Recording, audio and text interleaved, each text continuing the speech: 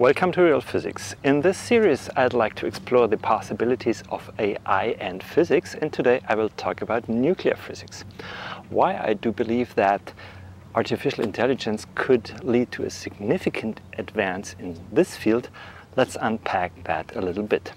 Now, we had at the beginning of the 20th century a big success of quantum mechanics, but what is quantum mechanics is actually theoretical atomic physics.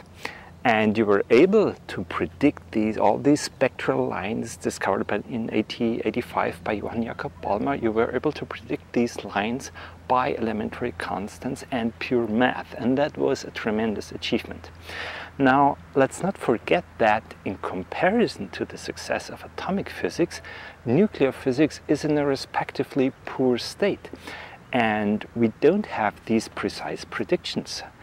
Niels Bohr, the father of atomic physics, if you want, and he, by the way, was the discoverer that radioactivity comes from the nucleus, and he claimed that for a proper understanding of the nucleus, probably physics would have to undergo a similar revolution than quantum mechanics. So let's say there is something to discover here, definitely, because not only we have all the gamma rays originating from the nuclei, we have also the beta decay, the fast electrons ejected, and of course also alpha decay. And we have energies and we have half-lives, and all this is a bunch of numbers which is not predicted, it's not explained. Okay, so there is a whole lot of potential explanatory power prospective new theory could lead to. And we have also good data because, I mean, we have 82 stable nuclei and even more. People have arrived at, I don't know, 116 or something. And some of them have up to 12, 14 isotopes. So we have a lot of data. We have the precise energies. We have, of course, the mass and the constitution and so on. Some even have beta plus and beta minus decay. Okay. Anyway, but there is this wealth of data which is hard to oversee for a human, I guess, and potentially there could be some insight from a neural network that works on this data. Let's not forget that for simple cases, let's take for example free fall, a symbolic regression could even determine the relation of height, local gravity, and the falling time. So it's not out of the place that we speculate about this possibility that a neural network might reveal similar relations between, say, half-life and energy. This already exists. It's called the Geiger-Nuttall rule and the Sargent rule for beta decay.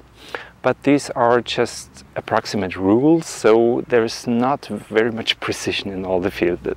Don't get offended, nuclear physicists, you do very good experimental work, but there's a lot to discover.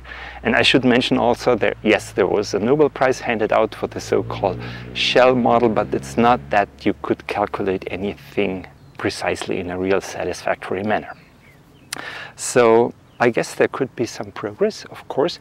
And well, on a more deeper level, still we have this relation of the proton and the electron mass, 1836, which is of course a huge problem to solve, and one could even see it as a unification of atomic and nuclear physics if you manage to calculate the mass ratio, because the proton represents the nucleus and the atom, if you want, completes it, the electron, if you want, completes it to an atom.